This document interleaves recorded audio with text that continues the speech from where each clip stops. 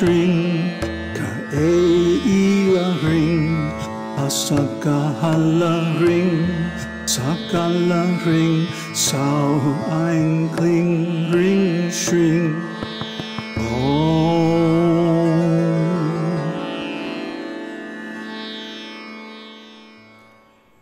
Namaste.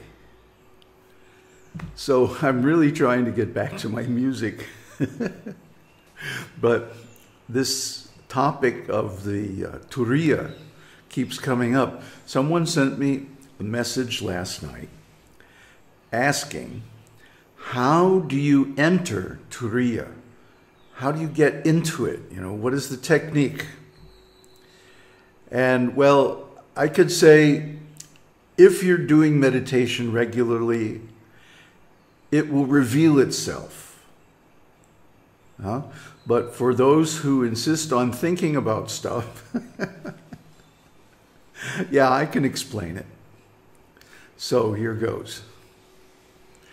We saw in the series on Drig Drishya Viveka that what we call consciousness is simply a reflection of the awareness, the unconditioned, non-dual awareness of Brahman, the self, the real self. That gets reflected by the intelligence, the mind, and of course the ego and the senses. And this diagram shows how that is. So depending on where the reflection occurs and how we view the reflection, we experience different kinds of consciousness. And of course, the three main types of consciousness are waking, dreaming, and sleeping. But there's a fourth type of consciousness. That's called Turīya, which simply means the fourth. Why? Because it's inexplicable. And it is the bridge or the connection between the different states of consciousness. Like when we go to sleep at night, we go from waking to dreaming.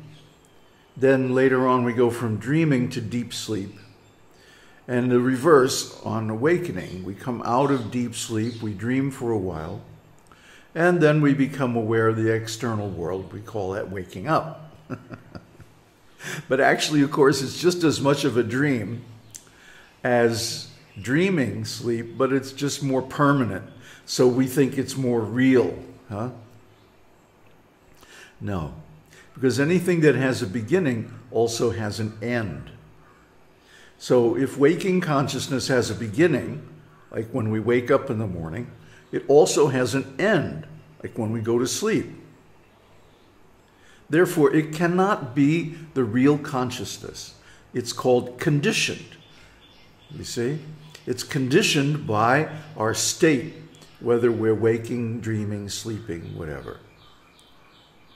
So, all right, what is the real consciousness? Well, the real consciousness is that which includes all the three normal, ordinary states of consciousness, and which forms the bridge between them. Think of it like a house. Maybe a house has 3 rooms. Actually, my house has 3 rooms. Isn't that something? And to get from one room to the other, you have to go through the hallway. The hallway, actually the whole house, is like Turīya. And also the hallway, because the hallway isn't part of any of the rooms. See, it's separate. But it's a means to get from one room to the other. It's the connection. And it's also the whole house, because it contains all the 3 other states of consciousness, conditioned consciousness. Now, Turīya is still conditioned because it's still duality, but it has the advantage of not having any beginning or end. As long as you're alive, the Turīya is active. And when we switch from one state of consciousness to another, we go through Turīya, even if it's just for a moment.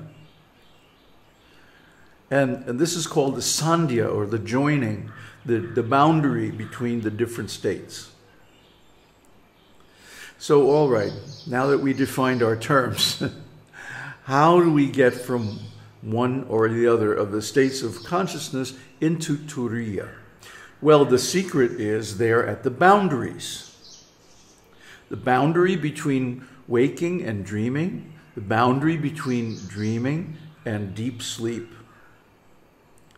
See, these are the boundaries of consciousness, and this is the time when Turīya becomes active.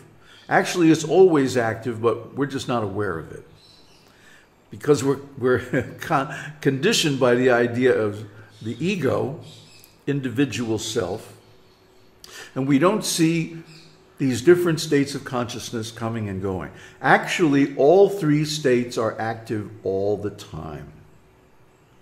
If we could observe ourselves objectively, we would see that so-called waking consciousness is nothing but consciousness of the senses. And the Buddha defined it this way. He says there are 6 types of consciousness: seeing consciousness, hearing consciousness, smelling, tasting, touch, and mental consciousness. So these 6 types of consciousness are all the types of consciousness that we call waking. And then in dreaming consciousness, this is simply awareness of the memories and thoughts and desires of the mind. So actually, while we're so-called awake, we're also dreaming because we're thinking. And this stays with us all the time. We can even daydream. Or if you notice, if you're thinking about something, you can lose awareness of the senses. You can be drawn into the mental world of dreaming about whatever it is you're thinking about. And that's dreaming. It's not any different from the dreaming that happens when you're so-called asleep. Because it's a focus of the consciousness on the mind alone, without the other senses. Then, deep sleep is ignorance. And who can say that they have no ignorance? Everybody is ignorant, to one degree or another. Some more than others. But ignorance is something that we have all the time.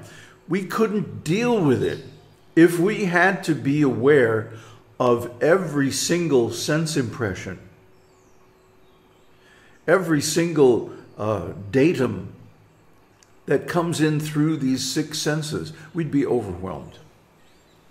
And this is why we create language and symbols and abstractions. Like I can say, this is a microphone. You can't see it. So this is a microphone. But actually, if I look at it and observe it carefully, it has so many different parts. They all have different colors. They have different colors and lighting on the edge than they do in the middle. And this is the little on-off button is lit, you know, it's glowing red, and then it's got this foam cover to prevent wind noise in the soundtrack, and so on and so on. It's a maze of detail.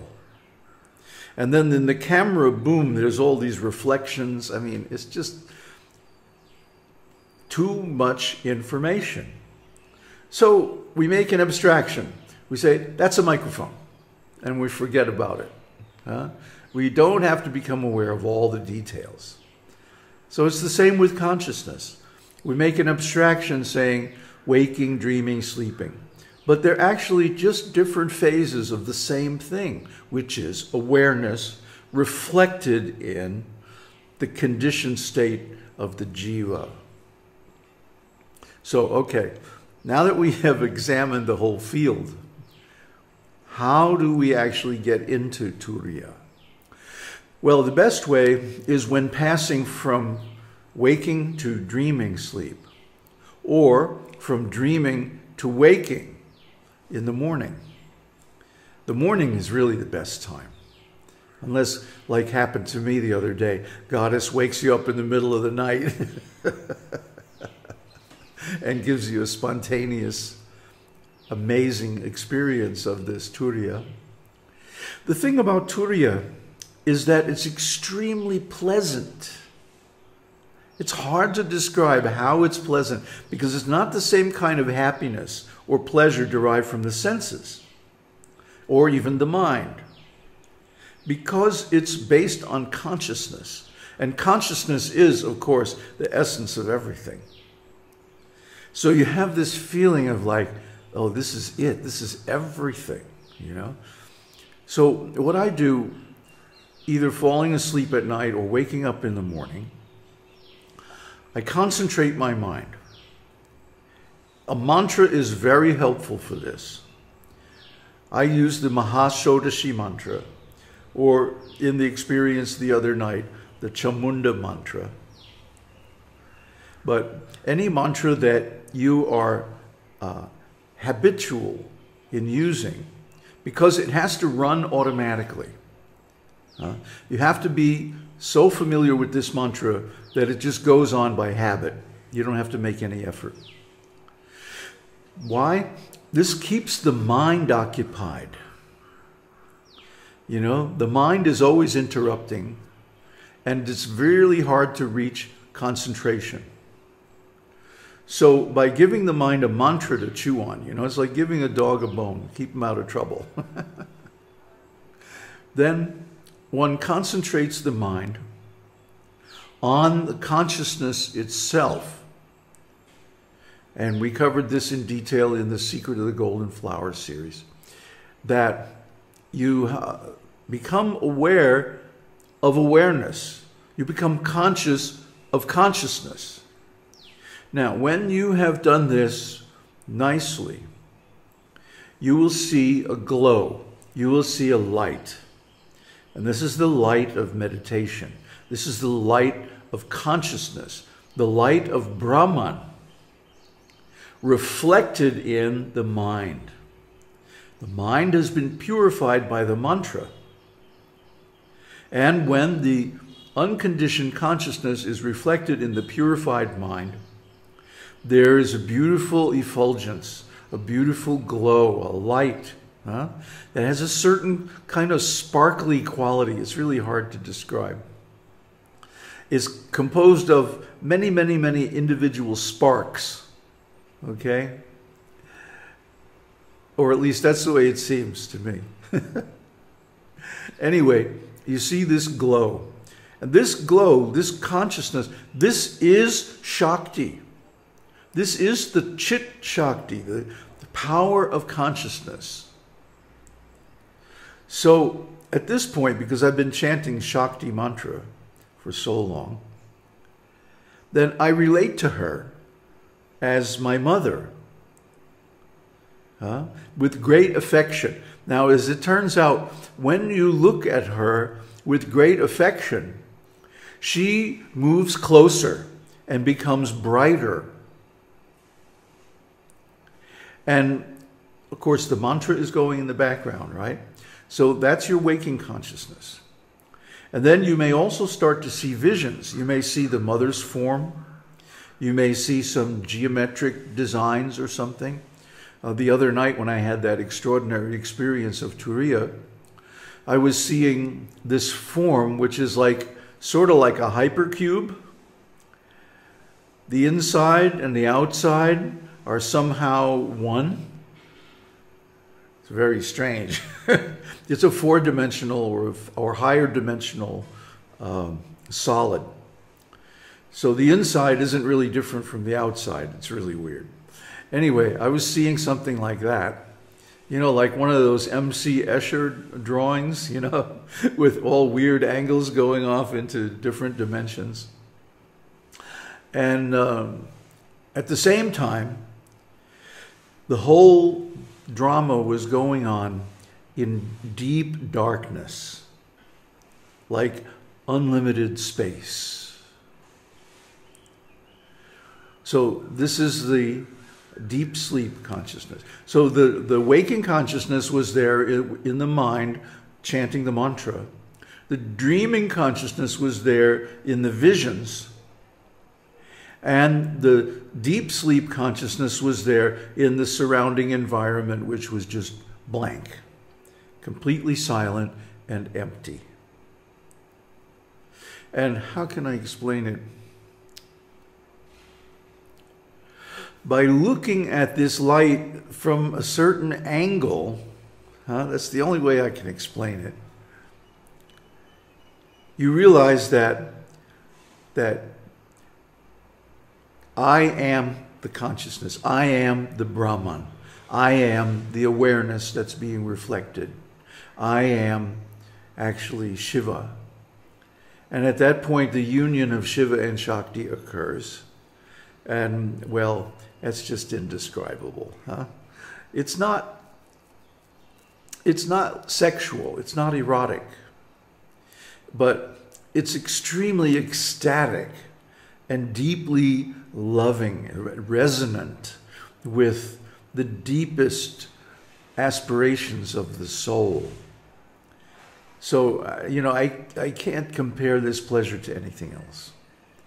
It's just simply beyond.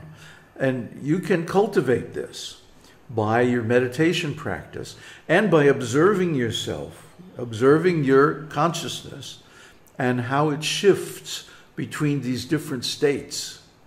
And in the middle between the states, you'll find the Turīya, which is the consciousness that leads to the Ajata-vāda, and the completion of full self-realization. Om Tat Sat. Aum Shakti Aum.